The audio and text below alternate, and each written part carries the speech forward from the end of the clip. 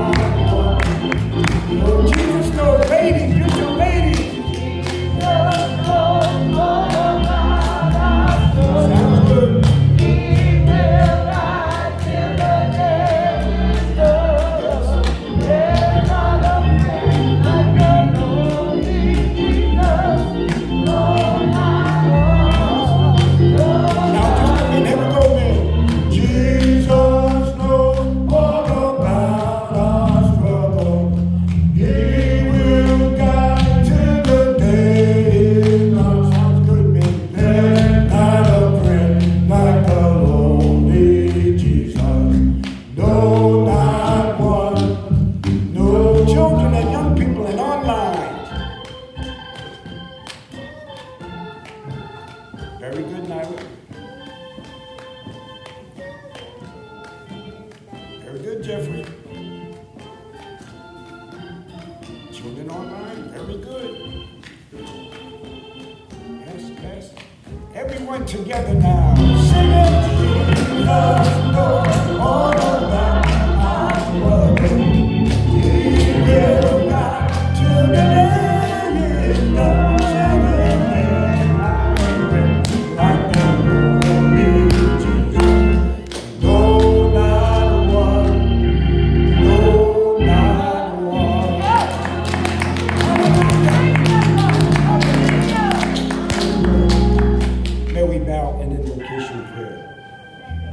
Eternal God, our Heavenly Father, we thank you, Lord God, for allowing us to live to see another day that we've never seen before, and certainly a day we'll never, ever see again. But thank you, God, for your grace and your mercy that you've allowed us to come together into your house, to pray to you, to seek your face, to hear your word, to sing our songs. God, to bring, oh God, the best that we can of all of the praise and worship into your house, Lord God, that your name will be exalted and glorified. We ask, God, that from the beginning of these services to the end, from the youngest to the oldest, Lord, that you'll have your way. Manifest your presence by your Spirit, Lord God. Somebody needs a touch today. Somebody needs healing. Somebody needs salvation. Someone needs deliverance, oh God. Someone needs help, oh God. Because they heard somebody say, all of my help comes from the Lord. So Lord, they come to try you for themselves. They come to seek you for themselves because they heard the good news report that God is. And that God is a rewarder of them that diligently seek him. So God, have your way. For you're the potter and we're the clay. We ask that you'll wash us and cleanse us of all of our sins, all of our iniquities, transgressions, and shortcomings, that we might bask and bathe in your presence, oh God, that your name will be glorified through the lives that we live, in the service that we give. In Jesus' name we pray.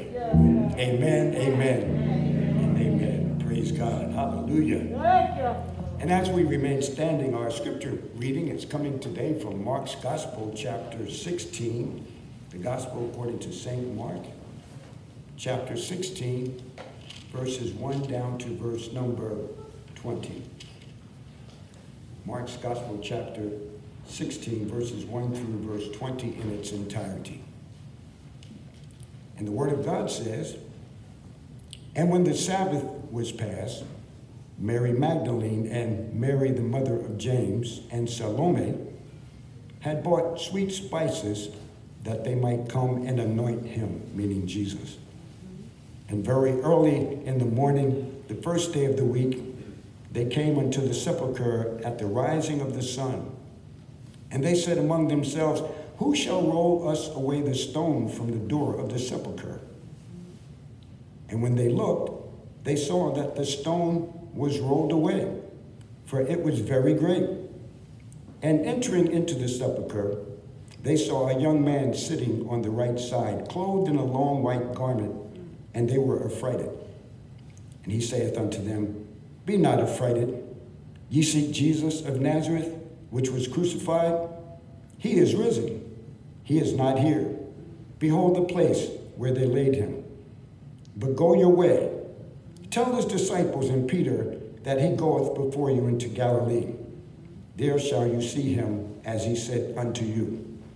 And they went out quickly and fled from the sepulchre, for they trembled and were amazed. Neither said they anything to any man, for they were afraid. Now, when Jesus was risen early the first day of the week, he appeared first to Mary Magdalene, out of whom he had cast 7 devils. And she went and told them that had been with him, as they mourned and wept. And they, when they had heard that he was alive and had been seen of her, believed not. After that he appeared in another form unto 2 of them, as they walked and went into the country. And they went and told it unto the residue, neither believed they them. Afterward he appeared unto the 11, as they sat at meat, and upbraided them with their unbelief. and hardness of heart, because they believed not them which had seen him after he was risen. Verse 15, and he said unto them, go ye into all the world, and preach the gospel to every creature. He that believeth and is baptized shall be saved, but he that believeth not shall be damned. And these signs shall follow them that believe. In my name shall they cast out devils, they shall speak with new tongues, they shall take up serpents, and if they drink any deadly thing, it shall not hurt them. They shall lay hands on the sick, and they shall recover. So then after the Lord had spoken unto them, he was received up into heaven, and sat on the right hand of God. And they went forth and preached everywhere, the Lord working with them, and confirming the word with signs following. Amen.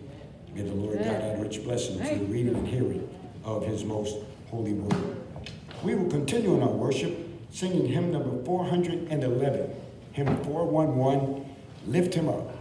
For Jesus said, if I be lifted up from the earth, I will draw all men unto me. Hymn number 411, Lift Him Up. 411, to God be the glory. Thank you, Jesus.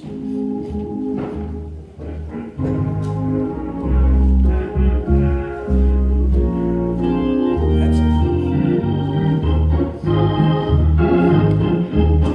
Are we ready to lift Him up? Ready to lift Him up? Here we go. How to reach the masses. How to reach the masses. Men of every birth. For an answer, Jesus gave the key. And I be lifted up from the earth.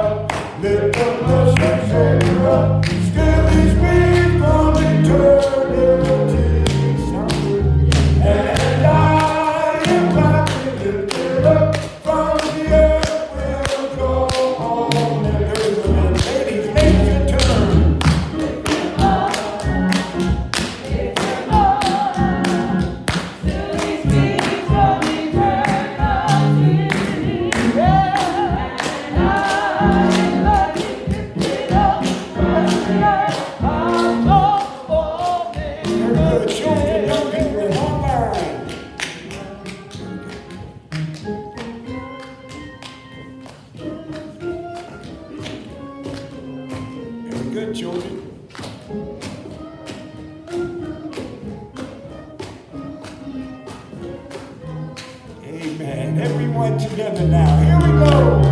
If God will save us, if God will save us, still His reach from eternity. And I lift it up from the earth, will draw men unto Thee.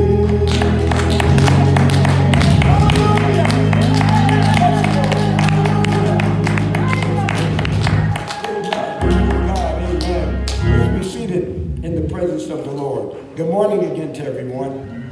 Another glorious day that the Lord has made, and we're rejoicing and we're being glad in it. We're governing ourselves accordingly to our notices and our announcements. Amen.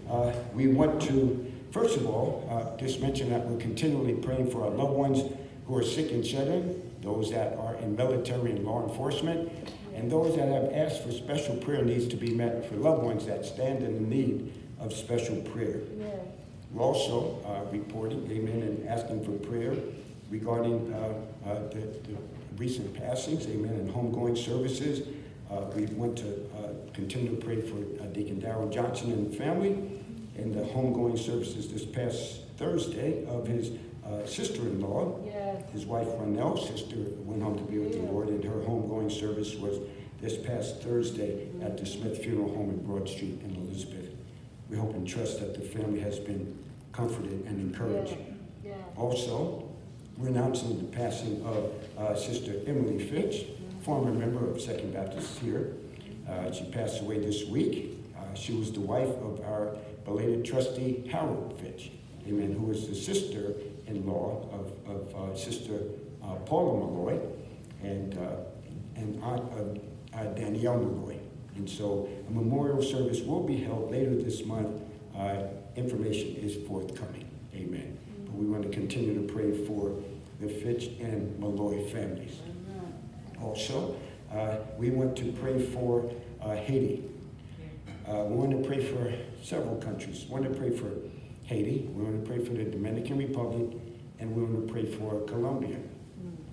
Because there could be some possible turmoil happening as a result of the assassination of President Jovenel Moïse, who was assassinated. And the report is, the Haitian police say that killing was carried out by 26 Colombian and 2 Haitian American mercenaries, according to the Insider Business News.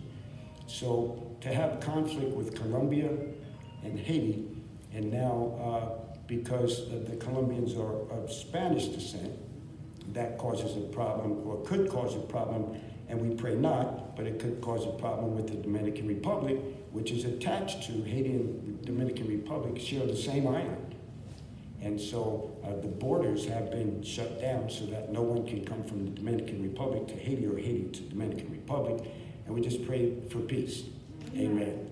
And you know, for the president to be assassinated, that's something that is rare and unusual. Praise the Lord. But I was watching some of the news clips and saw that a couple of the individuals that they caught, that the people caught, were hatcheted, or should I say macheted, and they were showing one individual being stabbed while being taken into custody by the police. One man just reaching over the police and stabbing this fellow in his back and in his head, and it was incredible. One fellow had his machete up and was trying to come down and get him, but we're just praying for peace, amen, because there's unrest in our world today. And so praying for our brothers and sisters, family that we've been supporting in Haiti, praying for peace in Haiti, Dominican Republic, and Colombia, in Jesus' name. And we're serious about that. Please pray, because these are turbulent, turbulent times. Also, we want to now continue to pray for loved ones of our church, Brother Godfrey Floyd, as he's continuing to heal. For Sister Marion Williams and Sister Sharon Williams. Also for Sister Dolores Whitehead and family in the loss of her cousin Clarence W. Taylor of Greensboro, North Carolina, who passed away on July the 1st. And then I want to pray for Brother Barry and Sister Linda Jones and family in the loss of Brother Barry's cousin, Clyde Allen West Sr. of Inglewood, California, who passed away on June the 30th at 93 years of age. And then We want to pray for the husband, children, and family of Asha Cook Brown, Abraham Clark High School, who was class of 1995, who died suddenly in her sleep this past Tuesday. Amen.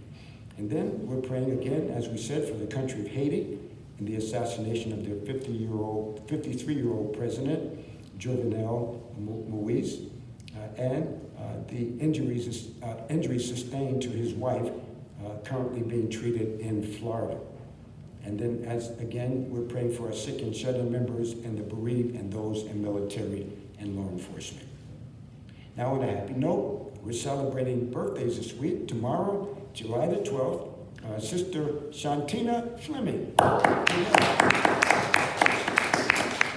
And also, we're celebrating anniversaries this week. Friday, July the 16th, Pastor Mike and Reverend Marette Tyree, 11 years and 5 children.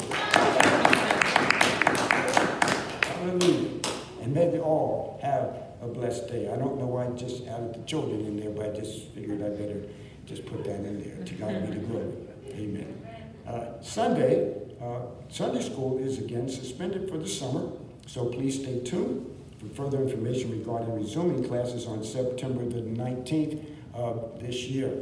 Now, we're strongly considering, and I believe we're going to confirm that change. Remember, we're considering changing the hour of Sunday school, and we're going to be in person. We're considering changing the hour from 9 o'clock in the morning to 9:45 to 9 o'clock to 10:15. And then we want to have our 10 a.m. morning service. As we're returning back to normal, we're going to have our 10 a.m. service at 10:30. Amen. Just a half an hour later, praise the Lord. And just so that our teachers and our staff and our classes in Sunday school can have a full lesson, because things have been cut very, very, very, very, very short. And the teachers have been studying all week to just be able to have a short period of time to teach their students. So as of September the 19th, we're looking forward to that change in Jesus' name. We'll be discussing that with our advisory council and our officers of the church very shortly. But then also, we want you to save the date. Sunday, July the 18th, Faith of Psalm 23 Outreach Ministry will host an outdoor food fundraiser immediately following our 10 a.m. service in our church's parking lot. And so there's a flyer for the menu details. And I don't have that flyer, but praise the Lord, that is next Sunday, July the 18th, after our 10 a.m. worship service. Amen? A food fundraiser by our Faith of Psalm 23 Outreach Ministry. And then Saturday, July the 24th, Roselle's first inter-church fellowship at Warnaco Park, 12 noon to 5 p.m. And that's going to be at what's called the Gregory Park number 1 and Gregory Park number 2. That's in Warnaco Park, right by where the waiting, or should I say the splash pool is, or the splash pond. And then there's a basketball court right next to that. But across the street from that, and on the other side of the lake, I mean, there's to the immediate left, you'll see 2 picnic groves there. And that will be fronting the lake. And we're going to be there. We're going to have two picnic groves so that the 8 churches can gather together. We're going to have a lot of fun over there. And free food, amen. Free drinks, amen. No alcoholic beverages, of course, amen. And we're going to have a whole lot of fun fellowshipping with our brothers and sisters of churches in Roselle. To God be the glory. So that's Saturday, July 24th, amen. And so we're looking forward to a wonderful, wonderful time. The pastors are excited about it, and I believe the churches are too. Amen, July 24th. And then Saturday, August the 7th, the 8th Annual Independent Authors Book Expo will be taking place at the Roselle Borough Hall parking lot.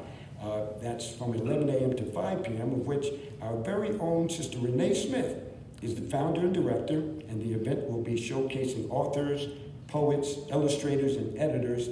There will be a children's corner with free books, arts, and crafts, and there will be promotional giveaways, prizes, and surprises. Amen. Now, there are ways that you can continue to be faithful in your giving to Second Baptist Church. Firstly, you can bring your offering to the church every Sunday morning at 9 o'clock, between the hours of 9 and 10. at the parking lot door. Our trustees will be delighted to receive your offering there.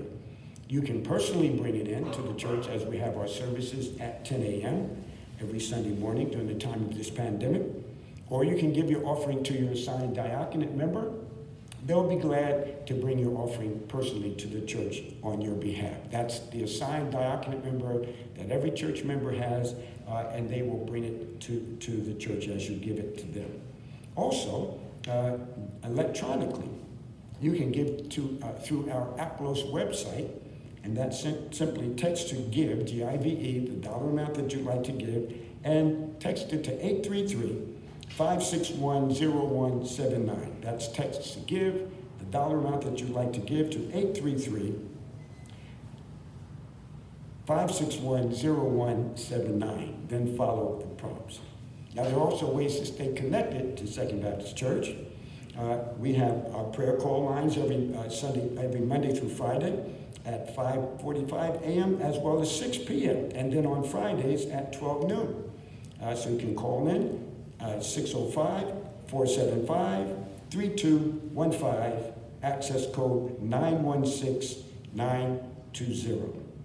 Weekly virtual Sunday school, again, has been suspended until September, so we'll give you all of the itinerant information as we approach the 19th of September.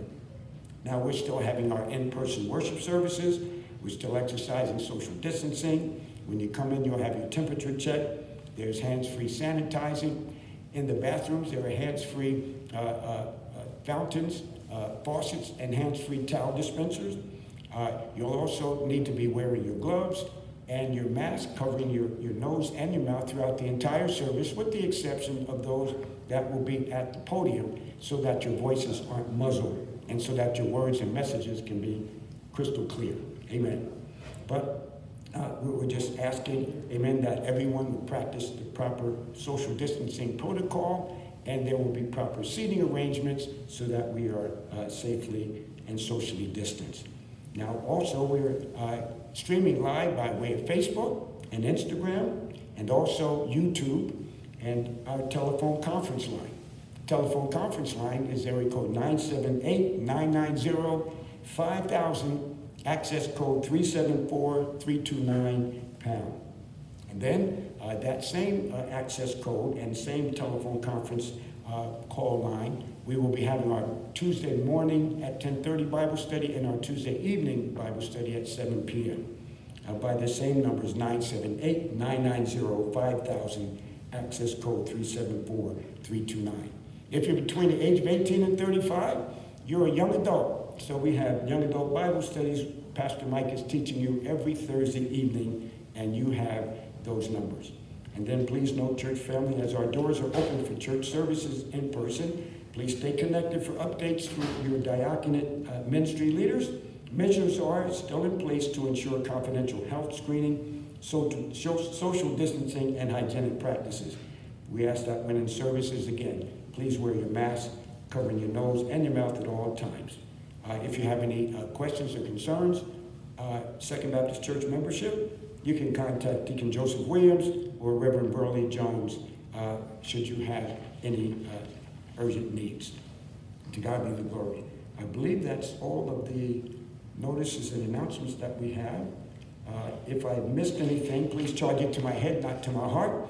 But the most important announcement of all is this: Jesus Christ is soon to come. And it prepares to be ready, because ready or not, Jesus is coming. Now, I'm going to break away a little bit from our normal protocol of our service, because I'm going to ask that Deaconess Margaret Briggs will come up in just a few moments, and I'm going to ask her to pray about Haiti, amen, and about the safety of Haiti, as well as whatever God puts on our heart as far as our country and the world, in Jesus' name, amen? Praise God. But I just want you to look to the left or right of you, in front of you, behind you, say to your neighbor, ready or not, Jesus is coming. Are you ready? Look to another neighbor and say, neighbor, oh neighbor, ready or not, Jesus is coming. Are you ready? And as Smokey the Christian Bear would say, only you can prevent eternal fires. Amen. To God be the glory. Thank God for Brother Naphtali Carney for the artwork. Amen. Dennis Margaret, would you come up? Amen. These are perilous times, so I believe we just need to stop and we need to pray, amen, concerning the situation with Haiti and concerning our world.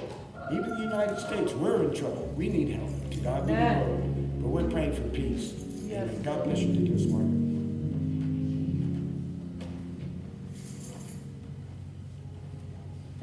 Father, we give you praise, glory, and honor.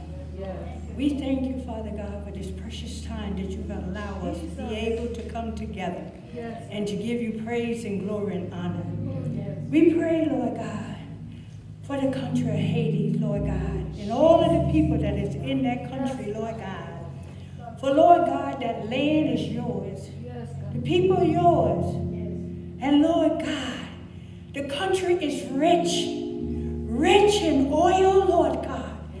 Rich in minerals, Lord God. Rich, Father God, because you had allowed them, Lord God, to be rich, Lord God.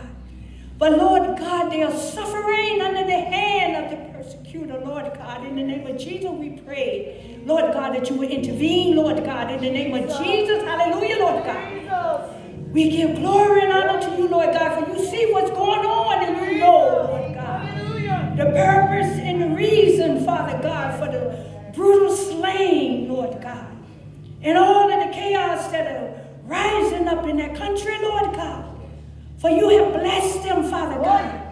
And Lord God, they have, Lord God, suffering under the hands of the greed, Lord God, because of that oil, Lord God, and it's all is yours. The earth is yours and the fullness thereof, and the world and they that dwell therein. It all belongs to you, Father. The oil is yours, Lord God. The gold is yours, Lord God. That country is rich, Lord God. There's no reason for them to be poor, Lord God, and suffering under the hand of all of those that, Lord God, have greed, Lord God, and want, Lord God, what don't belong to them, Father. We pray, Lord God, that you answer the call of the people, Lord God. Bless them, Lord God. Encourage and strengthen them, Lord God, in the name of Jesus, Lord God. We give glory and honor to you, Lord God. For you hear their cry. You know what they are going through, Lord God. And only you and you alone, Lord God, is able, Lord God, to help them to rise up, Lord God, and give you glory and honor, Lord God, because it all belongs to you, Lord God. And Lord God, and we thank you, Lord God, that we continue praying and interceding for all of them. The women and children, Lord God. All of those, Lord God. There's no reason for their depravity, Lord God, because it is so rich, rich, Lord God. And Lord God, we know that you see the oppression. We know that you hear the cry and that you're able, Lord God. Bless them and encourage them, Father. For you giving them wisdom, knowledge, and understanding, Lord God, to stand up and trust you, Lord God, and give you praise and glory and honor, Lord God. And turn and seek your face, Lord God. And Lord God, you're able, Lord God, to turn their situation around, Lord God, in the name of Jesus. You did it before, Lord God. In the name of Jesus, Lord God. Hallelujah, Lord God. You're able to do it again, Lord God. And we're trusting and believing you, Father God, Almighty God, Lord God. Because you're God all by yourself, Lord God. This world is yours, Lord God. You call it into existence, Lord God, and you're able, Lord God, to bless your people, Lord God. We thank and praise you, Lord God. And we know that you hear us always, Lord God. Help us to continually praying and interceding on their behalf, Father God, in the name of Jesus. And on our country too, Lord God, and on all of the country, all of the leaders, Lord God. In this world, to think that they control everything, but it is all yours, Lord God. And Lord God, you're just giving them time, Lord God, to come down on their knees and seek your face and humble themselves at your mighty hand, Lord God.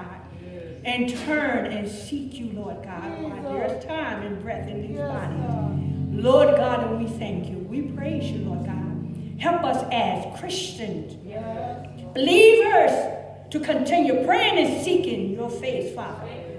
Not only for Haiti, but for this country and for the world and for all those, Lord God, that are leaders to, Lord God, to seek you and come to know you personally and to pardon their sin and turn from their wicked ways, Lord God, and take care of the poor, the needy, the widowers, Lord God, the offering, Lord God. There's plenty for everybody, Lord God. You have supplied all of the needs of your people, Lord God. And there's no reason, Father God, that there will be poverty, Lord God. No reason for there to be anyone living in huts when there's plenty of land and homes could be built for the people.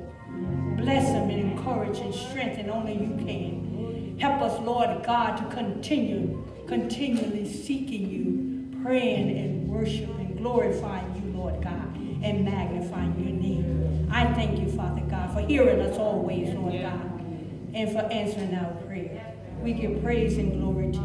In Jesus' name, amen and amen.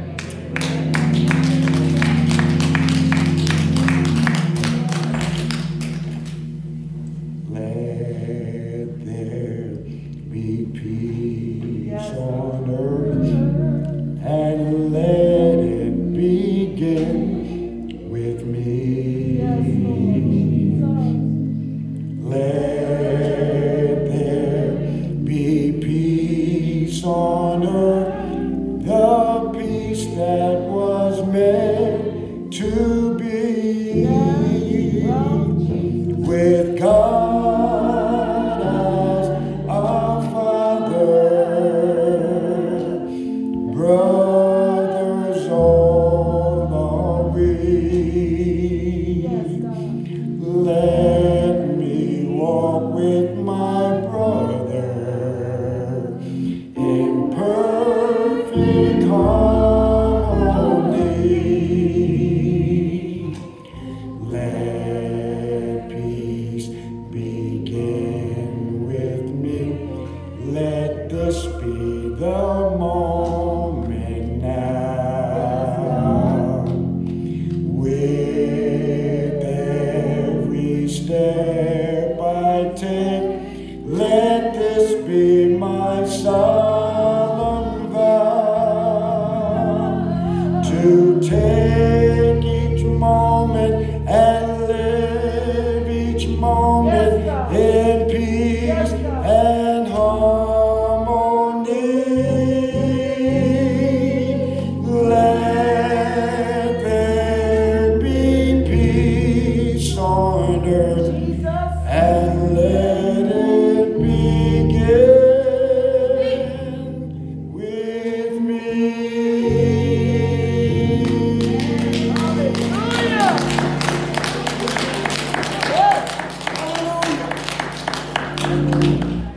Amen. Thank you, Deaconess Margaret. Hallelujah. And continue to pray for the peace. Amen. In Jesus' name. We're going to sing this last hymn, hymn number 340. What a friend we have in Jesus. And then we'll break the bread of life through God's word, Mark's Gospel, chapter 16. Hymn number 340, 340, what a friend we have in Jesus. All of you that can and will, please stand as we sing this song together.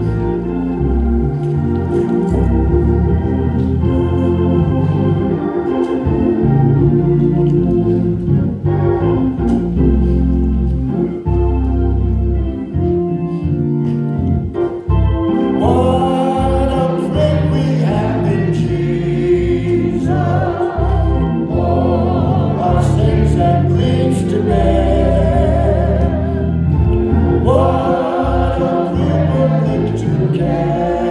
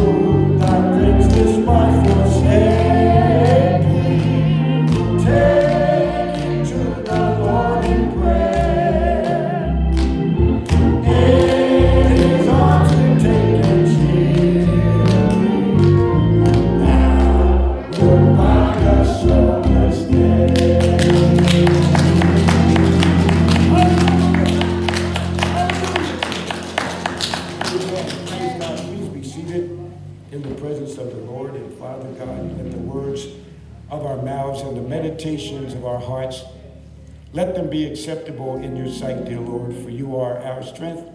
You are our Redeemer. In Jesus' name we pray. Amen and amen. You know, it's amazing that over the last couple of months, I've heard different loved ones share about their elderly members of their families that might have been sick and shut in, infirmed, who might have had maybe a little dementia, a little Alzheimer's. But when they would tune into our services, they might not remember anything, but all of a sudden when the hymns are being sung, they know all the words. They perk up when they hear the hymns. And they sing the words without even reading or even having a hymn book, because there's something in their heart, even though their memory might be lost at certain times, but here, when the hymns are sung, they come alive. So there's life in these hymns, amen. There's life in the Word of God. Jesus said, the words that I speak to you, they are spirit and they are life.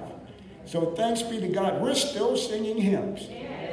One of my good pastor friends says, he said, Pastor Moore, you still singing those old hymns? Yeah, keep it up, brother. I'm enjoying those old hymns. I said, praise God, amen. Hallelujah. We're not going to depart from the hymns now. We're going to sing praise and worship songs and all the rest. Amen. But we're always going to sing the old time faithful. Amen. That, you know, I think what's happening is a lot of times with our newer generation, which I'm not blaming or casting doubts or dispersions, but our newer generation, there's an attraction to songs when it has beat to it. Amen. So we could sing this song, what a friend we have in Jesus, but they might improvise it. And they might add a little, what a friend we have in Jesus. Oh, you know, they might, but they're getting the message across their way. That's how they receive it. Amen. Some people receive it in sound bites. However it's best received, feed that audience, praise God, amen. But just realize, you know, we the old-time folks, if I can just call me the old-timer, I won't call you old-timey. But, you know, from old school, amen, we sang songs that had substance and significance, had words, amen, more than the beats, because it was the words that, they were the words that grabbed us, gripped us, that gravitated our hearts towards Jesus Christ, amen, and towards, matter of fact, when we sang love songs back then, though we sang words, even when they sing, ooh, ooh, ooh, baby, baby, and the thrill is gone. I wasn't saved my whole life, you know, praise God, but there were words, and they would explain why they had the heart pains, and why they had the heart throbs, or whatever it might have been. And so, to God be the glory, we thank God for him. So that was the first message, amen. I wasn't intending on saying that, but it just was brought back to my remembrance. But today our text has been taken from Mark's Gospel, chapter 16, verses 1 through verse number 20. I'd like to entitle today's message, When It Depends on Who's Telling You. When it depends on who's telling you. Okay. Isaiah 53:1 says, who hath believed our report, and to whom is the arm of the Lord revealed? You know, for some reason, the world has been enamored with and has been caught up in what's called respect of persons. In other words, it depends on who's doing the talking.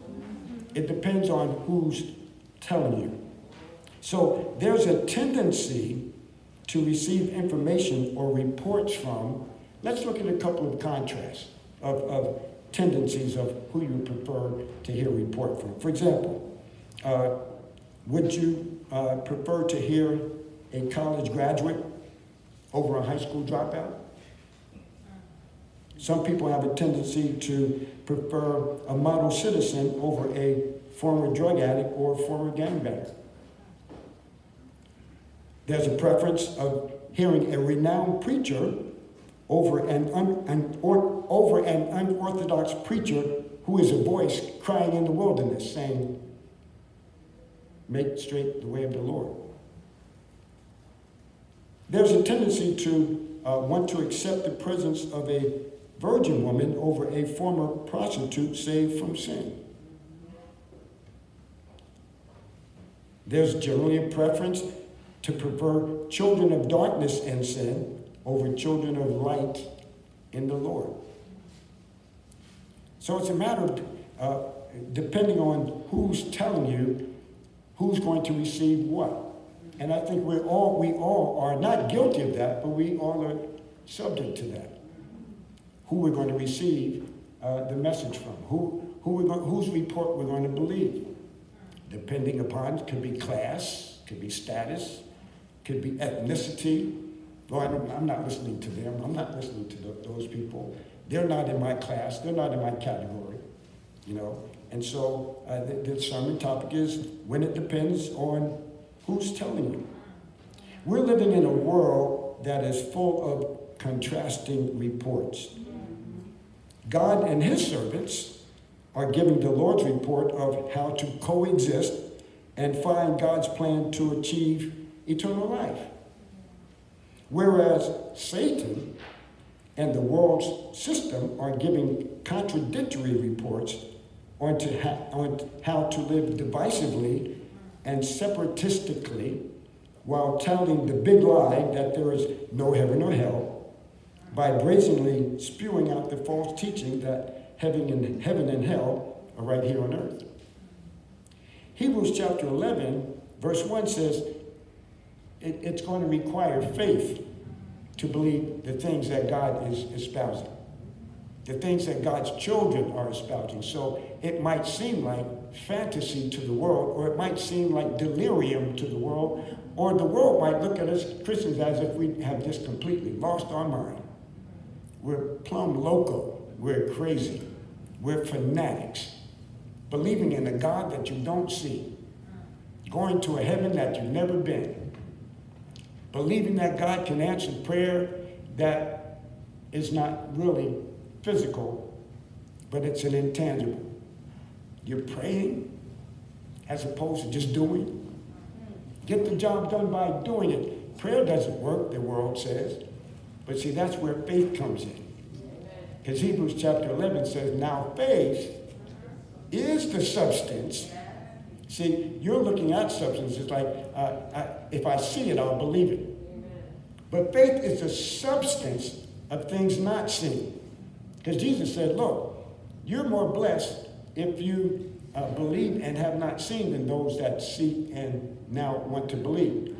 Now, faith is a substance of things hoped for. It's the evidence of things not seen. In other words, it's like that treasure box, that promise box. It's like that bucket list.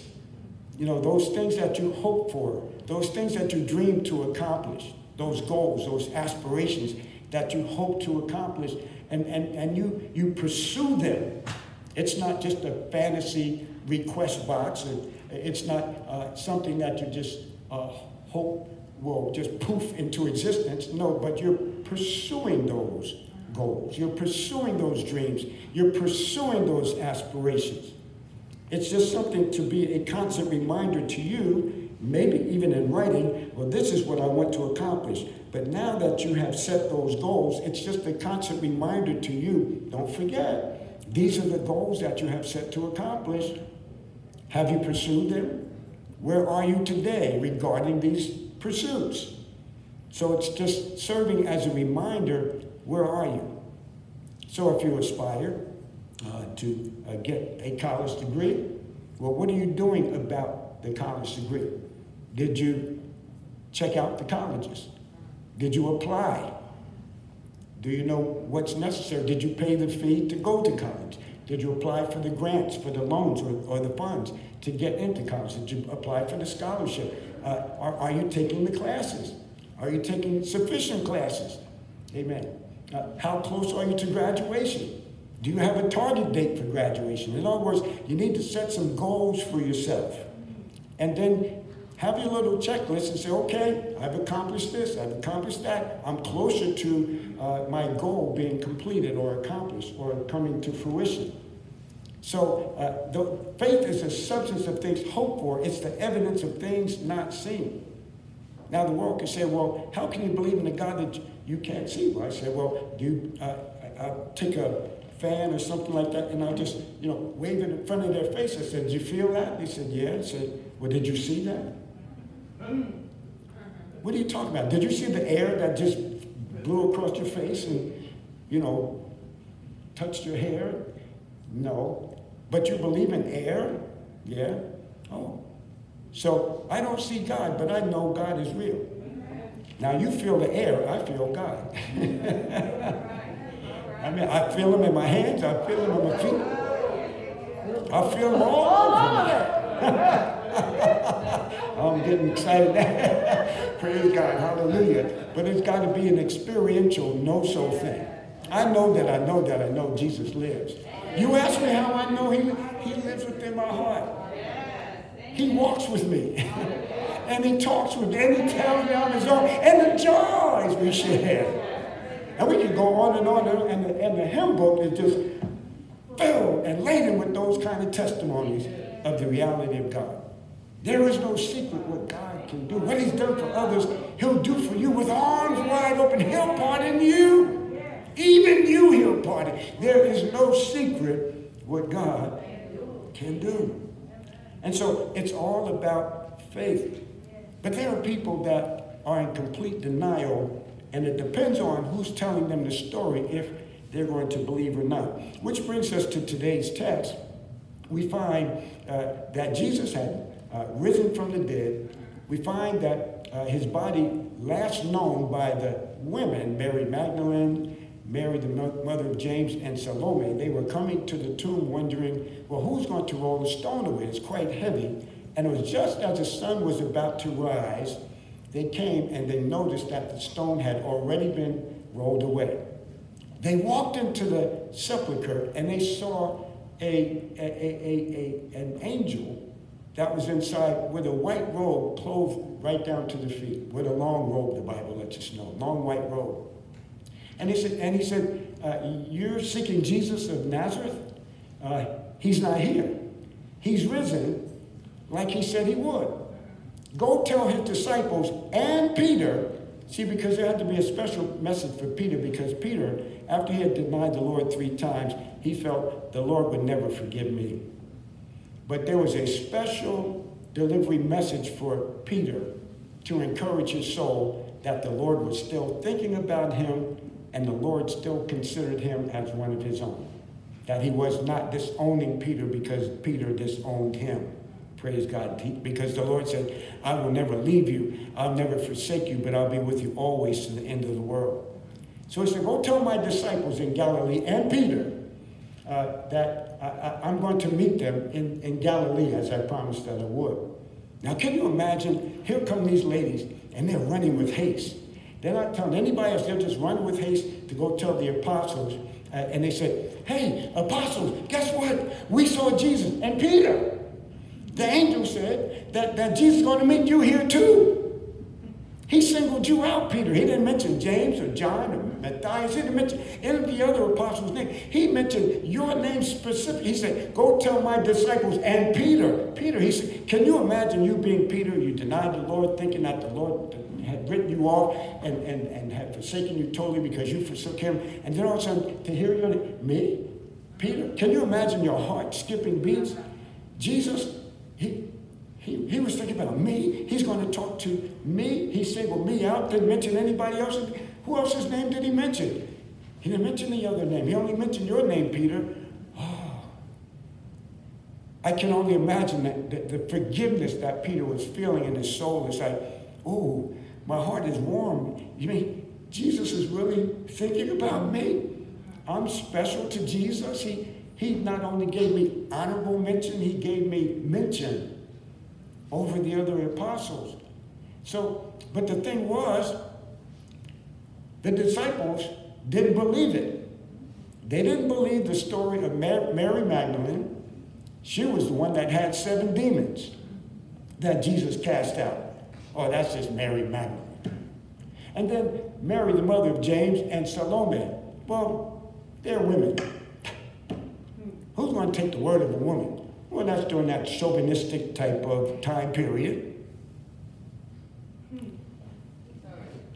It's quiet now. I didn't hear any amens because I guess maybe it's chauvinistic now too, right? Okay, praise God. All right, sisterhood, I hear you when I didn't hear you. Praise the Lord. But they didn't believe their report.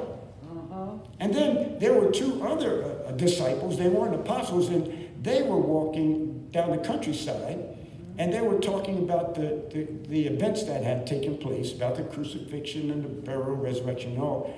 And Jesus, after rising from the dead, now appears to these two men. He's listening to their conversation, and then he said, what are you talking about? And they said, are you so brand new to our community that you don't know what happened, what events took place, how they crucified Jesus? And so as they were talking to Jesus, Jesus revealed himself to them, and they realized, we saw the Lord. Those two men ran to the apostles and said, we saw the Lord. We saw Jesus. We were walking down the road, and he talked to us, and we came to tell you, come to give you the good news report that Jesus is risen from the dead. They didn't believe them, because those are country folk. Those are farmers and the blue-collar workers, and we're not listening to you guys. You're from another region. You know, because sometimes there was just a little racism and prejudice amongst people, especially if you were a Samaritan, because the Jews had no dealings with the Samaritan. What's your background? I'm a Samaritan. Oh. Or, what's your background? I'm a Hebrew. Samaritan. Oh. They despise each other. So, for a Samaritan to try to tell the Hebrews about Jesus, forget it. We don't want to hear what you have to say. For a Hebrew to tell the Samaritans about Jesus, forget it. We don't want to hear what you have to say. For a Christian to tell a Jew about Jesus Christ, most Jews don't want to hear what you have to say. Especially if you initially start talking about Jesus. They'll cut you off immediately. Unless you start talking about the God of Abraham, Isaac, and Jacob, and start talking about the God of Moses and the God of Deborah, and talk about Old Testament events, they'll listen so long as up and until you get to the point of talking about Jesus, then they'll cut you off. But if you can associate the God of Abraham, Isaac, and Jacob, and all the promises that were made from Genesis to Malachi, or Malachi, if you're Italiano. Amen. And then if you could make that link between the Old Testament prophecies that were talking about the Messiah, and make the link to let them know that that same Messiah is the same Jesus Christ that was promised to come through all of those prophecies, he is now the fulfilled, prophesied Messiah to come. Now they're enlightened, they understand. But you at least have to have a way or a door of entry to start talking to them, because if you immediately, off the bat, start talking about Jesus, the Jew's not going to hear you. Muslim's not going to hear you. But you're going to have to talk about the God of Abraham, Isaac, and Jacob. And sometimes to the Muslim, you're going to have to talk about the God of Ishmael. Amen. So that we can have a talking piece. Amen. So we can have something in common to let them know we're not talking about a strange God. We're not talking about a different God. We're talking about the exact same God, who is the God of Abraham, Isaac, and Jacob, and Ishmael. Amen. And so it's about, it depends on who's telling you the report. Now, we said faith. Now, faith is the substance of things hoped for, is the evidence of things not seen. People who overcame the words and doubts of naysayers are all listed in the Word of God. Or should I say, many, many examples are listed in the Word of God. They had to overcome the words of naysayers. For example, Sarah and Abraham. Sarah, in your old age, you're going to have a child. Now, here you are, ladies, you're 90 years old. Angel comes and says, you're going to have a child. You come and tell all of the rest of the women and everybody else you're going to have a child. Sister Juliet, you be the 99-year-old woman and stand up and say, hey, ladies and gentlemen, God says I'm going to have a child. And you're 90 years old. Stand up and just say, hey, ladies, I'm going to have a, God says. Hey, ladies, I'm going to have a baby at 99 years old. Now, what are some of you ladies thinking? You don't have to say, I can only imagine. Yeah, right. Who does she think she's fooling? And guess what? A lot of you started laughing, didn't you? When you heard that. Well, guess what? That's what her son's name was, laughter. Amen. Isaac meant laughter. She laughed when she heard the story from Abraham. Hey, Sarah, guess what? God says, we're going to have a child. She started laughing. Oh, get out of here, Abe. Stop joking with me now. Do you know how old I am? I'm old. Too old, right? And so according to nature and how we look at things naturally, that's not going to happen. Okay? But who told Abraham that he was going to have a child? God did. Did he tell him through an angel, or did he tell him directly? Told him through an angel, right? And so Abraham believed. Who told Sarah? Who told Sarah that she was going to have the child? Abraham. Abraham said, Sarah, the angel told me, God said, we're going to have a child. So now the both of them are rejoicing. Now everybody else around them is probably thinking, you two, you have dementia, Alzheimer's, you just lost your mind. You just out of it. It's not going to happen. Don't you know how old you are? 100-year-old men and 90-year-old women don't have babies. It just can't happen. The kitchen is closed. Amen. But God spoke the word and said, no, the kitchen is open. Dinner is going to be served 1 year from now. And guess what? To everybody's amazement and shock, guess what? She had a she had a baby. But that's impossible. But those things that are impossible with man are possible with God. And it all depends on who's telling you and and how you're going to receive it, because there are a lot of people that are being told things they just won't receive because of who it's coming from, or because of the situations or circumstances like, well, that can't be. That's impossible. Well, then look at another situation about the naysayers. Naaman, the leper. Naaman is the king had heard that there's a prophet that can heal. God had given them the gift of working miracles or healing. And so he sent his servant, gave him leave, and sent some of his other servants to accompany him to go seek out the prophet Elijah to be healed of his leprosy. So now he gets to the prophet's door, to his house, and Elijah's servant answers the door. Yes, may I help you? I'm Naaman, and I came to be healed because I understand the man of God, the prophet of God is here. I want him to heal me of my leprosy.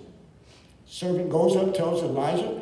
Elijah says, go tell Naaman to jump in the lake.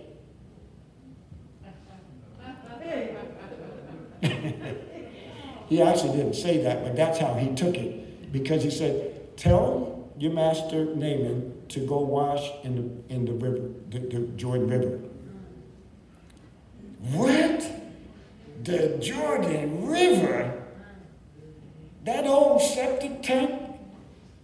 That nasty river that people wash their clothes and bathtub and bath facilities and toilet facilities and wash all of them. No, aren't there 7 more pristine rivers that are greater than that? And he wants me to dip in the Jordan? That's similar to say, go jump in the lake. That's an insult. I'm not doing that. So now he's in a huff and he's walking away. And his servants got, Master, why are you walking away? The Jordan River, I'll never dip myself in the Jordan. I'm above that. Jordan River is beneath me. I'm not going. And so he's going away. And his servants get, Master, if he had told you to go out and perform some great feat, destroy masses of enemies, or some great feat of life, wouldn't you perform that? He's telling you to go dip in the Jordan River 7 times. So you need to humble yourself, Master. Don't you want to be healed of your leprosy? So, all right. Reluctantly, he went. And now his servants are watching him. And he's feeling like, I am making a complete fool out of myself in front of all these servants. In the Jordan River of all places. But he said, how many times? 7. Oh, 7. That's just too many times. Because that's letting my servants know I'm foolish, I'm stupid if things don't work out. So here we go. 1.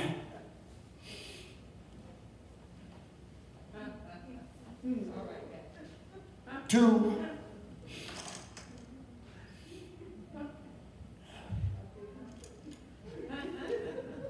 3. Oh boy, this better work, because look at all this sludge on me. I'm embarrassed if this don't work. Oh, that prophet better be right. 4. Still nothing yet. Oh my goodness. I'm going to be the more embarrassed. 5. Still no change. Oh my goodness. I got 2 more times to go. 6. And this is the big one.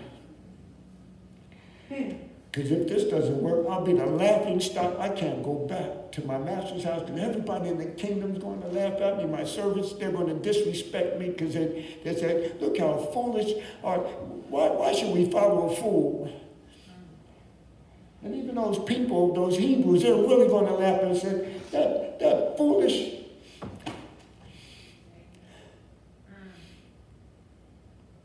Okay. God, please let this one work. Please let this work.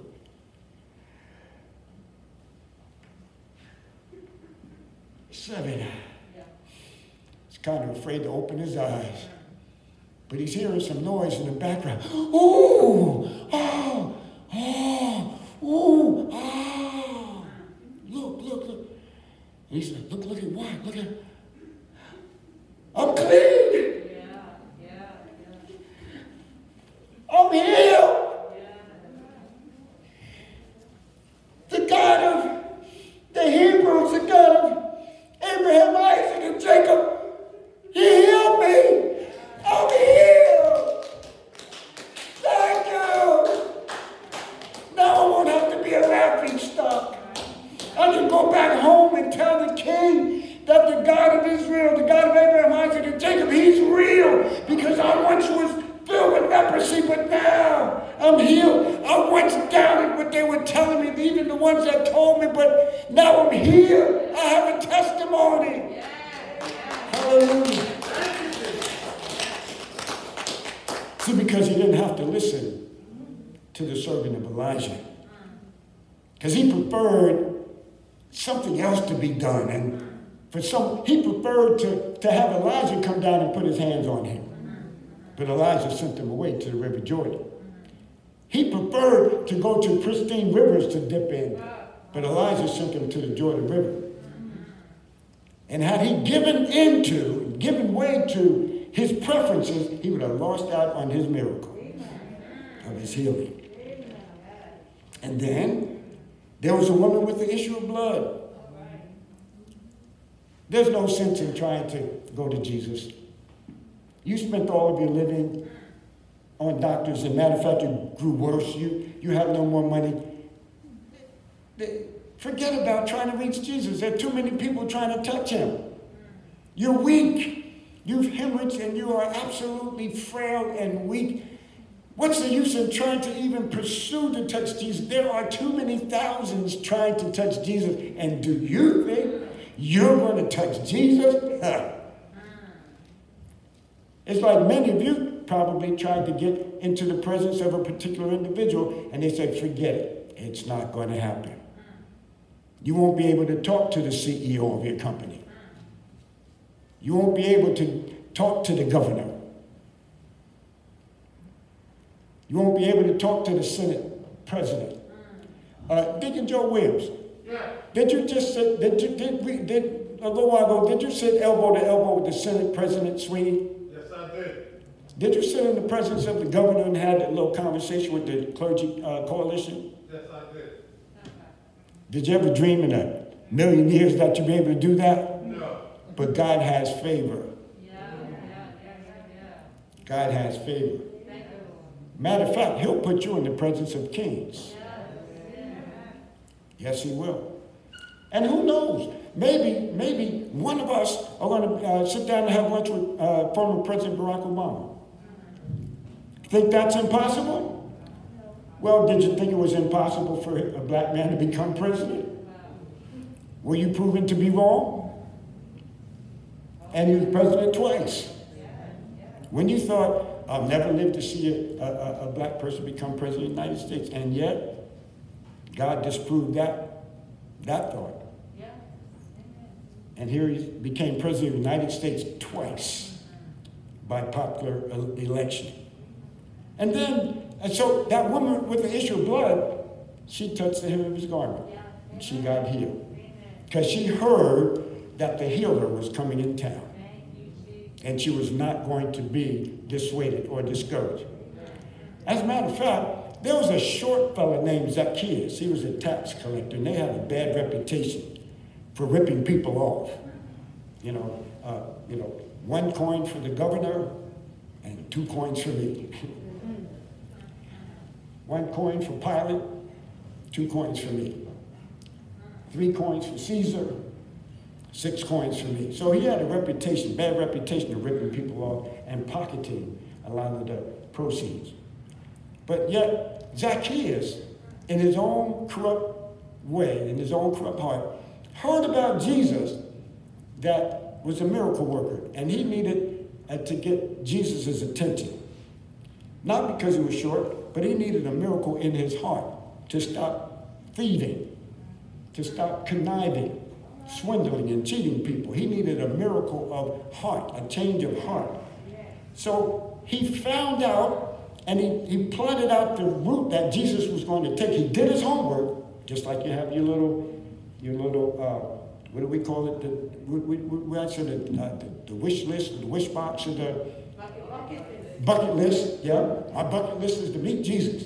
Amen. I want to invite him to my house. Or you're not going to be able to get Jesus to come to your house. First of all, you're a sinner, and he's not going to go to your house out of all people. Don't you know who you are?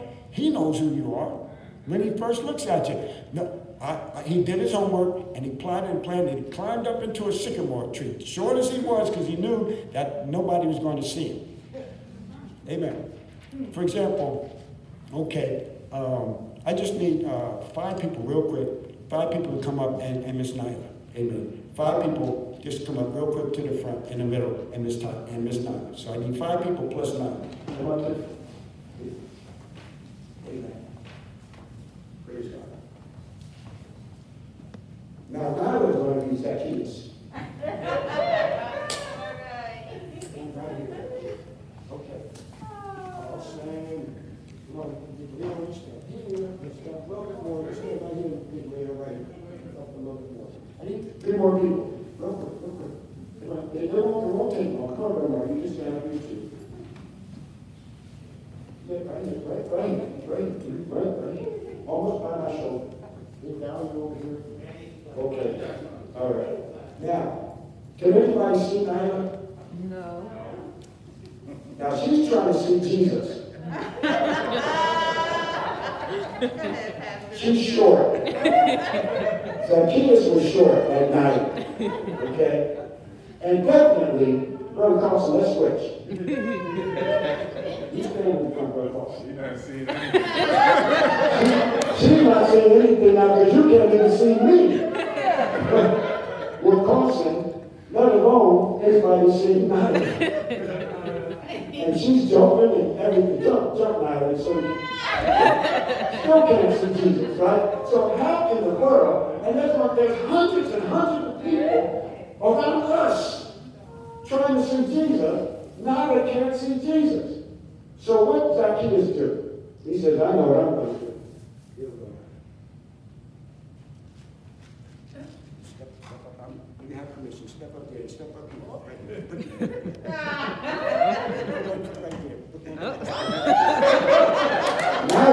Now he's got us all figured out. He's going to have to wait and see.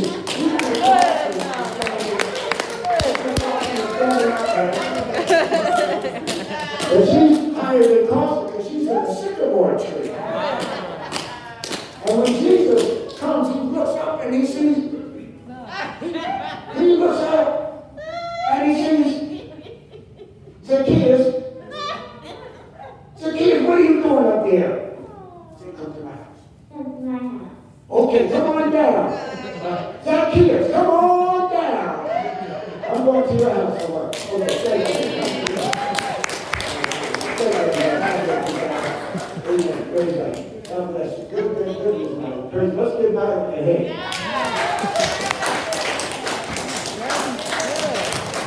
And all their helpers. So, Nyla, Zacchaeus didn't let naysayers block her from getting her blessing. I know I'm short. Yes, I accept that fact. But I'm not accepting no for an answer. I need to see Jesus. And he's coming to my house. Amen. So there are a lot of things that are trying to block you from getting to Jesus. Amen. But you have to be determined that you're going to press your way to the Lord and get your blessing. Amen. Even if folks are saying, oh, he's just preaching so long. Oh, when are we going to go home? And you came to get a miracle from God. You came to get a healing from God. Amen. And the preachers are preaching and preaching and teaching and teaching. And they said, they're just taking so long. It don't take all that, Reverend. It don't take all that, teacher. And you say, give me more, because God, you're speaking to my heart. You're giving me my answer. Don't cut it off right now. Keep going. Tell me more, Lord. And I'm not just talking about the preaching, because I'm long-winded. but I'm talking about there are things that we need, and there are times where people are listening to the out crowd, or what they call the in crowd, and say, you're going to church? Church? Them hypocrites up in there, not church. You don't need no church. Come on, child, let's go to the club. We having to get the party. Woo! Doing the bar.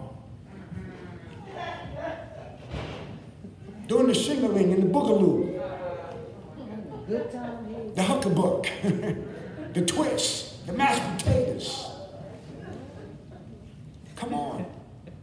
I'm not saying that God doesn't want us to have enjoyment and pleasure. No. But there are times people try to dissuade you from serving the Lord. I know that's right. So if you go to church, if you give your life to God, you're going to be corny. You're going to be square. Your life's going to be dull. It's going to be full of do's and don'ts. And you can't do this, and you can't do that, and you can't do that, and you have to do this, and you have to. God came to set us free. Free from bondage of sin, and to give us liberty. Amen. Liberty to know God in the pardon of our sins. Liberty to be free from the snares and the bondage and shackles that Satan has on us as his prisoner.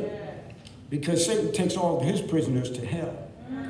And ultimately the lake of fire. Jesus came that we might have life and have it more abundantly. And look at this.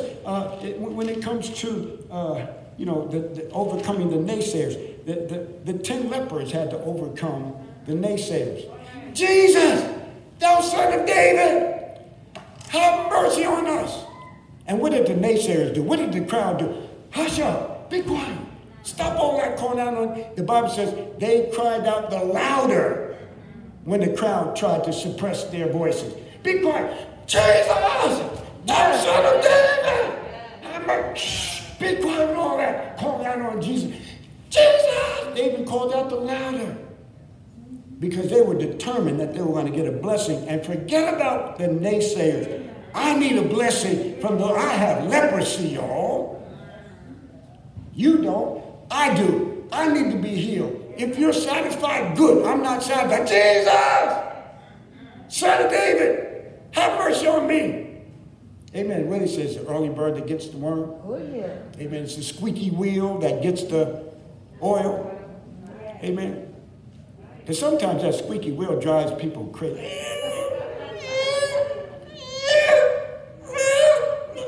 Somebody put some oil on that wheel. Just driving you insane.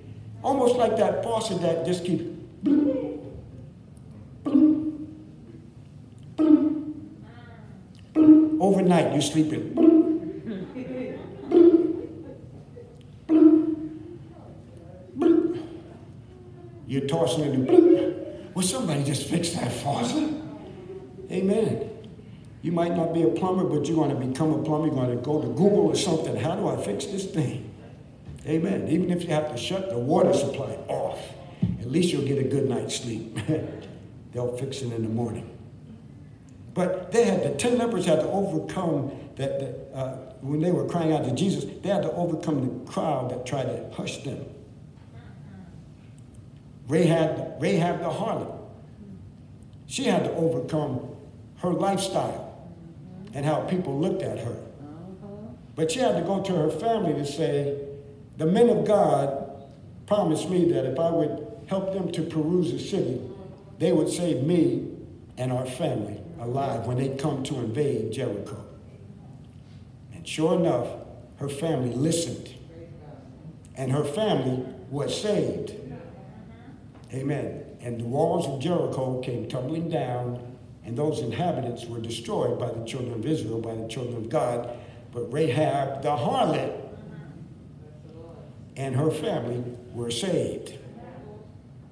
Who's going to believe a report from a harlot? Well, thanks be to God, her family did. And that harlot got her family saved. What? Getting saved through a harlot? Preposterous. Never happened. It did. Mary Magdalene, 7 demons cast out of her by Jesus. And she had that reputation of being demon-possessed. She must have been a terrible, terrible woman. Must have been very demonic. But now Jesus delivers her. But she's coming with a good news report. I saw the Lord. And guess what? She was the first one to see Jesus. Now us sanctimonious Christians would say, well, no, Jesus didn't appear to her first. She was demon-possessed.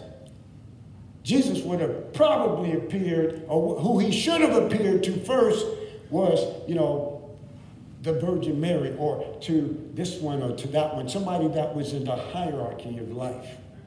But a woman that was demon-possessed, Jesus showing up to her first after his resurrection, the very first person that he appeared to was who? Mary Magdalene, who the 7 demons were cast out of? Yeah. See, God is thinking about the people that we often write off, that we often discount, that we consider the scourge of the scum of the earth, the nobodies. God is looking on the nobodies as the somebodies. Yes.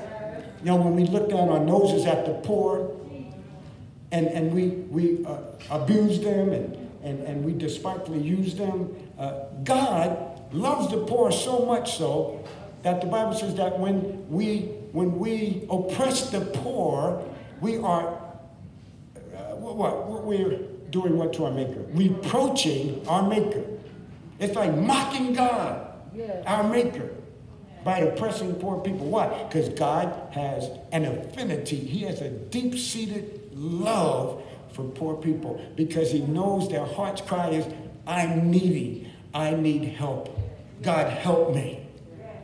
I have no food. I'm hungry. I'm cold in the wintertime. I'm burning up hot in the summer. God, I don't have sufficient clothes. I don't have sufficient shoes. God, there's not enough money to feed me and my family. God, I need help. God hears the heart's cry of the poor. He's got a deep-seated love for the poor. What about Noah and his family? Being taunted and mocked for building an ark. 3 football fields long. It had never, ever rained on planet Earth. From the time of creation to that day had never rained. And Noah is saying, it's going to rain. What's rain? Water coming down from heaven, and it's going to flood the earth. God said, so we're building this ark. God gave us the instruction to build this ark. 3 football fields long, y'all. That's like 300 yards long. And then they had to build it so wide and so high for all of the animals of the earth to get on at least 2 by 2. Of the good ones, 2 by 2 by 7. Of the bad ones, just 2 by 2.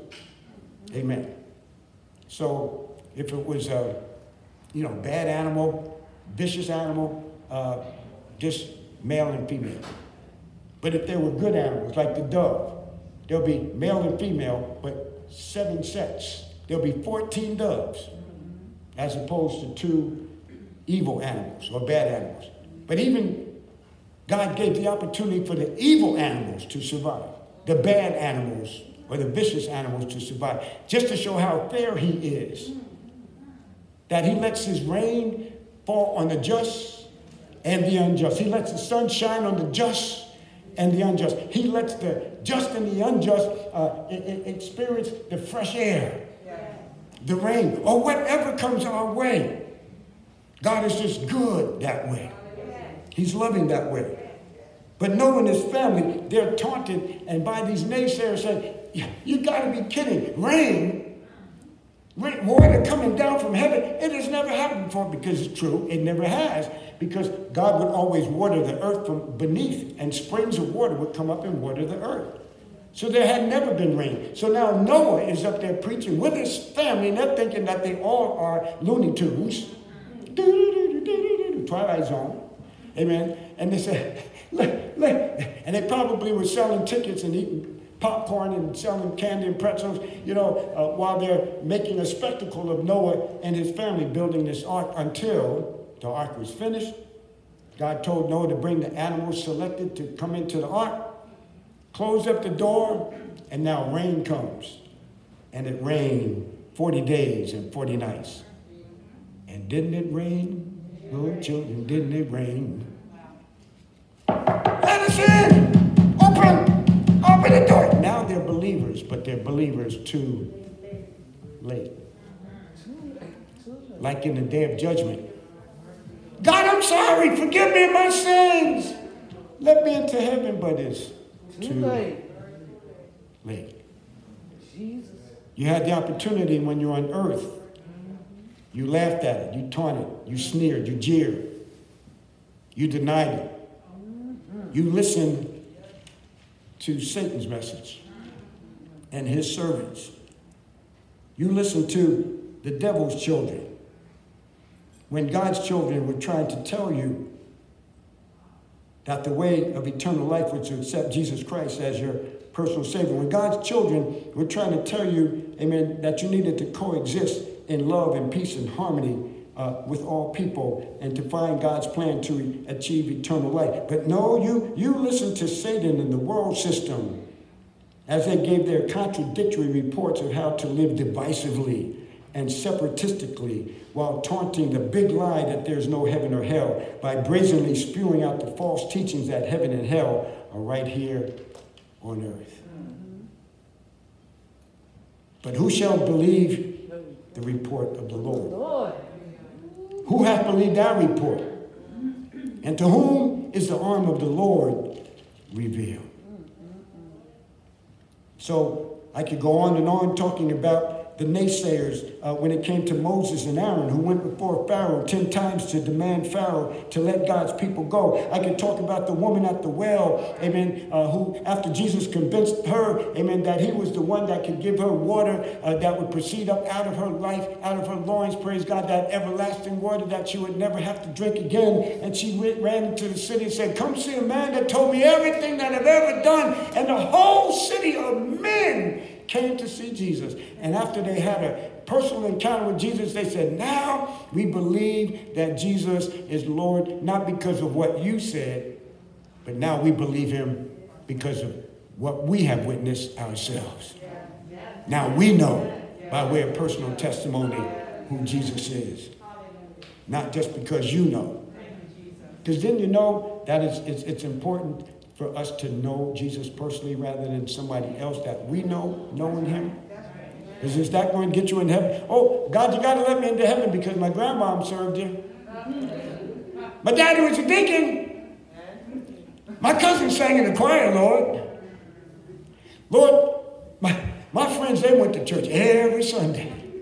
Yes, they did. You got to let me in because I'm a part of them. Some kind of way. I hope. I'm not even connected because I don't know you. Or there are going to be people saying, Lord, you got to let me into heaven because remember this, Lord. Remember this. Remember you heard me preaching. And the Lord said, behold, I stand at the door and knock. You remember that voice, Lord? Jesus said, I don't know you. I never knew you. Go to the lake of fire prepared for the devil and his angels. But Lord, I prophesied in your name. Yeah, you talked about me, but you never knew me. Lord, I cast out devils in your name. Those weren't really devils. That was just a show. Remember those people that you paid to stage a demon casting out service?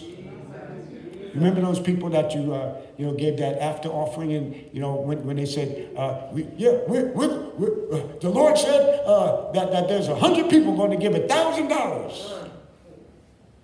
Remember that person you gave them $20,000 that you promised that you would give them after they hustled my people?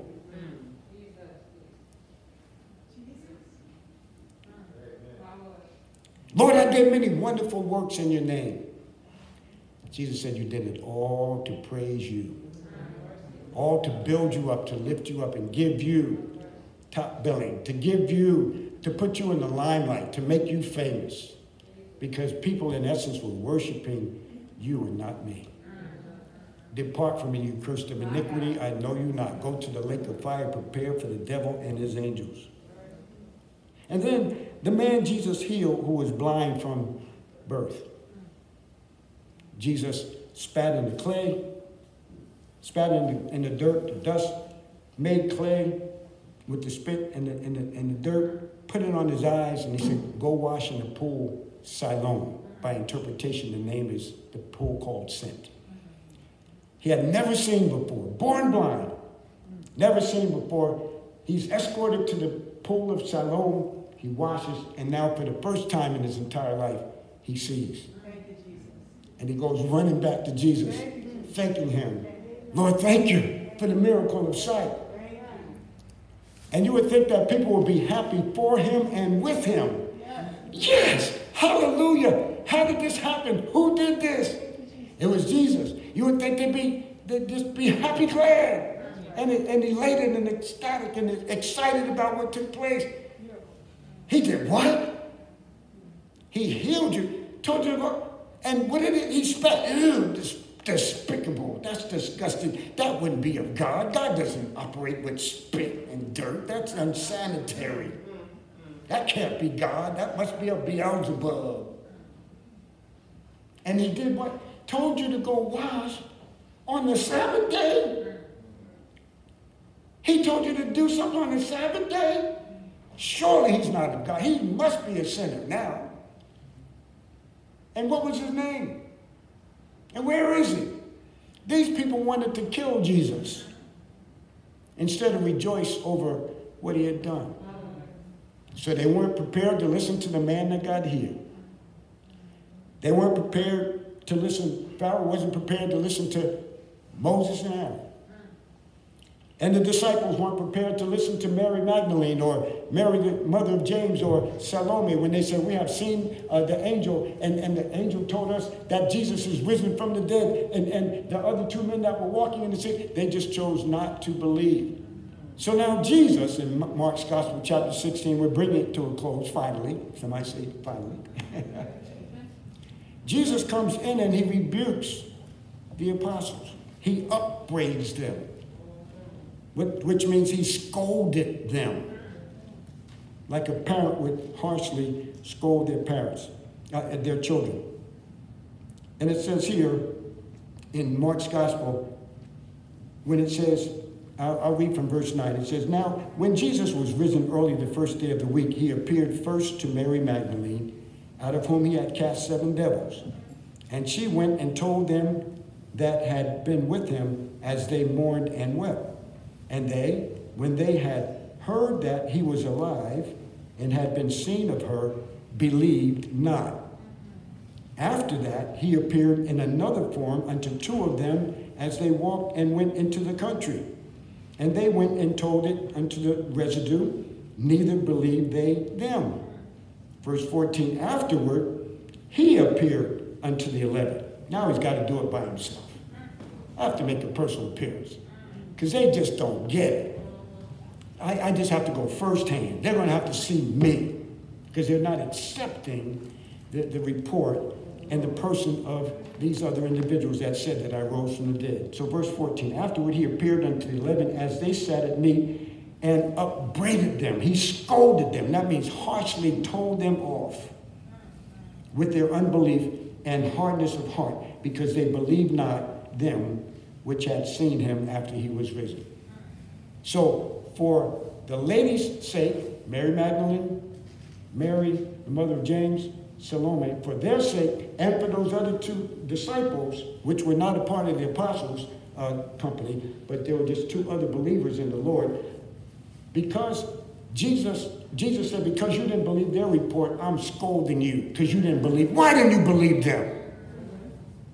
Why didn't you take their word and hear their testimony and receive it?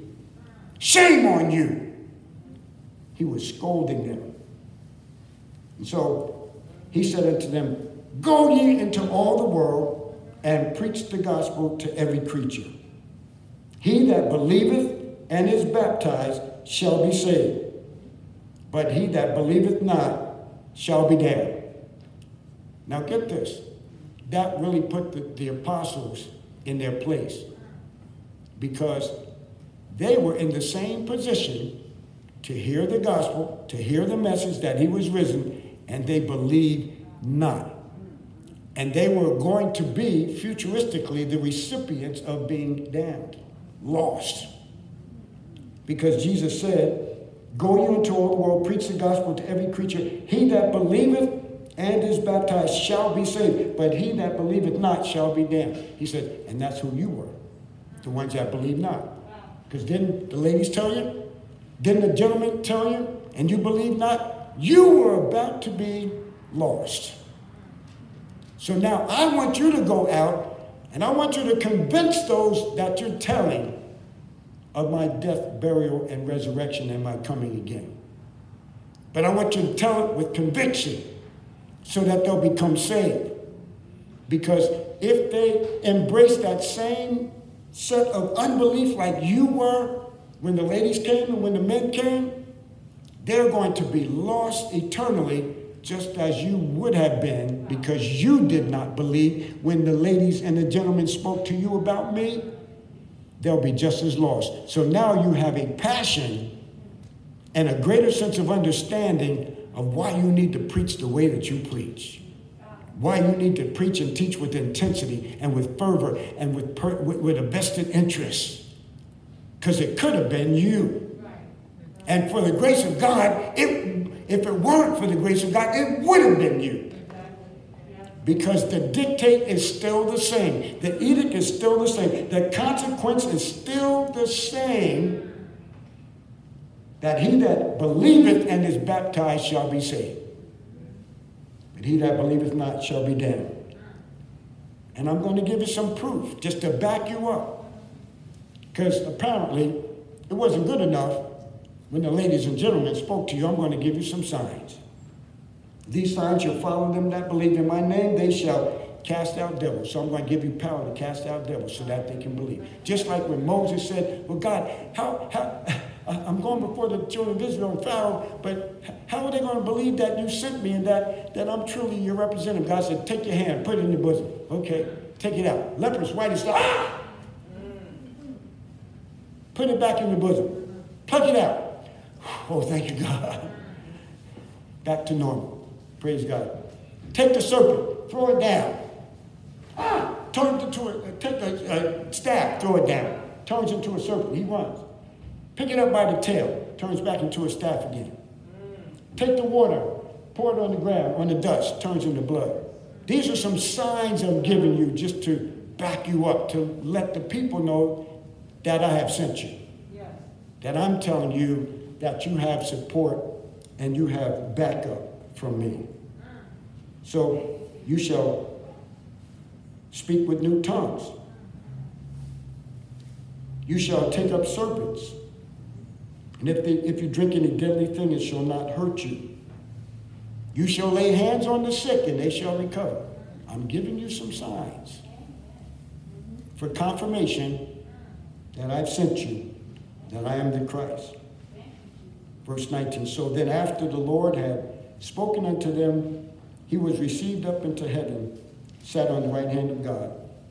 And they went forth and preached everywhere, the Lord working with them. That's it. The Lord is working with you. You're not working alone. The Lord working with them and confirming the word. With what? Signs following. So that means that we have to cultivate a relationship with God, that he's going to put some action to our words. He's going to put some verification to our words, the things that we're sharing. He's going to put power in our testimony. So that when we testify, we're testifying with a vested interest, because bottom line is, I'm trying to let you know that your soul is on fire. And that we have to put this fire out. I'm coming to let you know that your soul is lost, and there's a consequence for lost souls to end up in hellfire. And I'm so concerned about you, as if I'm concerned about my own child, my own spouse, my own mother, my own father, for their safety. I'm so concerned about your safety and your eternal salvation, that this is why I'm telling you the way that I'm telling you, with the intensity that I'm telling you, because I'm considering you as if you're my own flesh and blood. That's the kind of intensity, not just to say, here, I just want to tell you about Jesus. Okay, next. I want to tell you about Jesus. Next. No. That soul could end up in hellfire forever, in torment, weeping and gnashing of teeth, burning forever with no end. And their course of eternity could have been changed as a result of you making an impact on their lives. Because think about it. Somebody somewhere was praying for you. Somebody somewhere told you about Jesus. Somebody somewhere lived a life for Jesus. Somebody somewhere took the time to even be on your bad side by just telling you like it T.I. is. Yes or no? Did somebody love you enough to tell you about Jesus? I think that's why you're saved.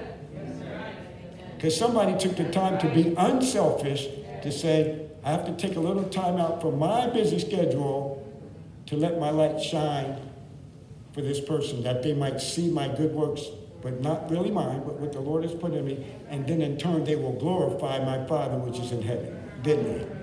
Didn't somebody do that for you? So are we going to be selfish and just keep it to ourselves and say, well, I got mine. Too bad for everybody else. Tough?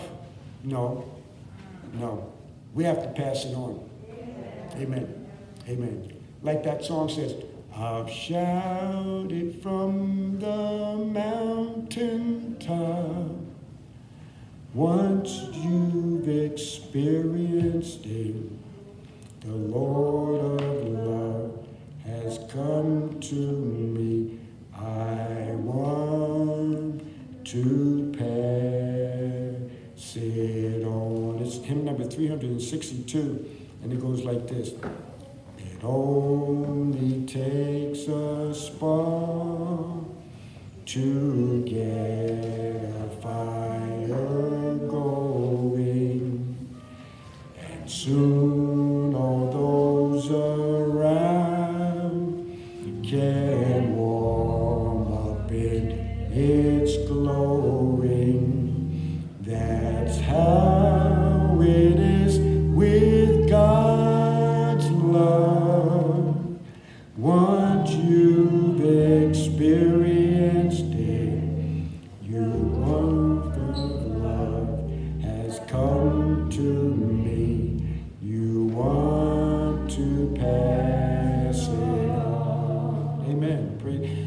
I'll shout it from the mountaintop.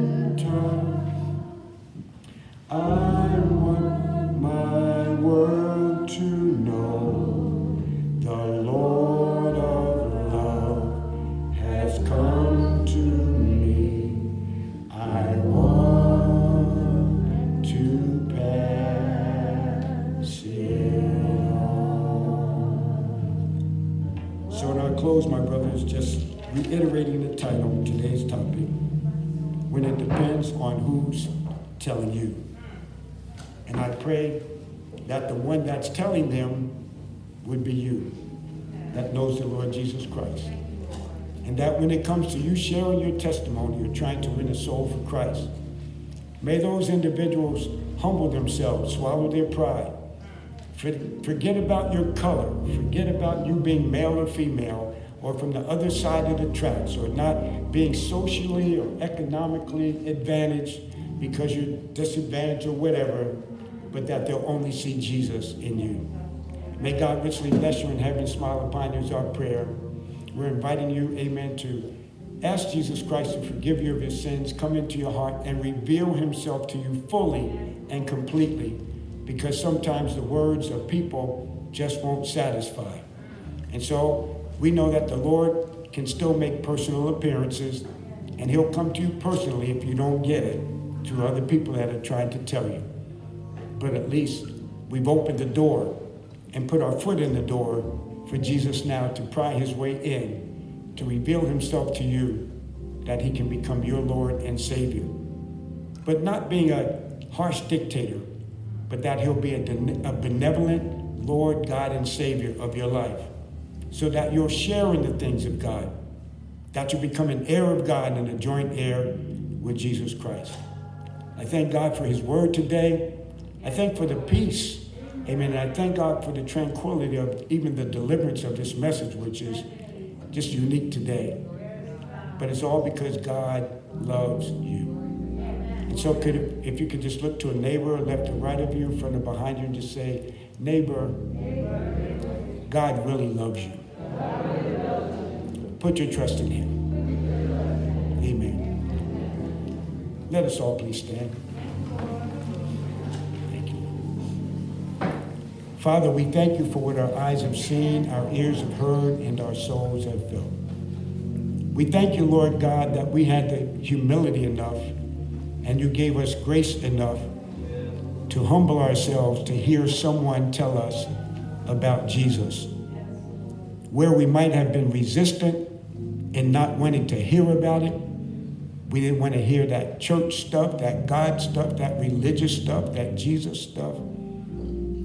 But Lord God, you made a way by situations and circumstances of life, that we would no longer be resistant to what was being said the next time. We humbled ourselves, Lord God, because we were now ripe and primed to receive the word of God, because we were hungry and thirsty for righteousness. We were lost and undone. Our souls were in despair. Lord God, we knew that mortality, oh God, would soon, oh God, grip our lives, oh God, and that immortality was just around the corner, but we were so very uncertain and so afraid of what was about to approach us, not being able to put our finger on it, not being able to identify what those fears were. But Lord, you were placing within the depths of our hearts and souls to know that it was a fearful looking forward to going into eternity without Christ, and that there were severe consequences for doing so. And so, Lord, you set us up, and we thank you for setting us up, Lord God, to be in the position to now be ready to hear the word of God, to be ready to hear the gospel of Jesus Christ, to be ready to hear someone challenge us to accept you and receive you as personal Lord and Savior. And became like Zacchaeus, though short in stature, he got your attention.